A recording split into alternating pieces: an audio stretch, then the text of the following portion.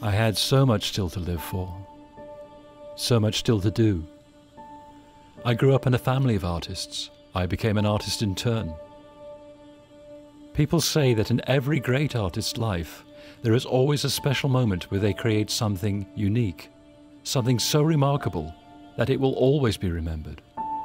When I think back over all the cars we built, all the cars I have drawn, all the cars I have driven, for me, the greatest will always be the Atlantic. We only built 4 of these beautiful cars. The first belonged to Victor Rothschild, the second to Jacques Holschuh, and the third to Richard Pope. I remember each of them, each absolutely unequaled in the richness of their histories and the beauty of their lines. But I remember the 4th most of all, a masterpiece of sophistication and elegance, a breathtaking black sculpture created in aluminium, outstanding in every detail.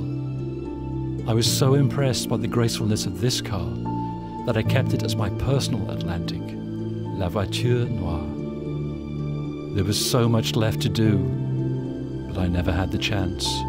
In 1940, history took over. To snatch it from the jaws of war, my Atlantic was sent from Molsheim to Bordeaux.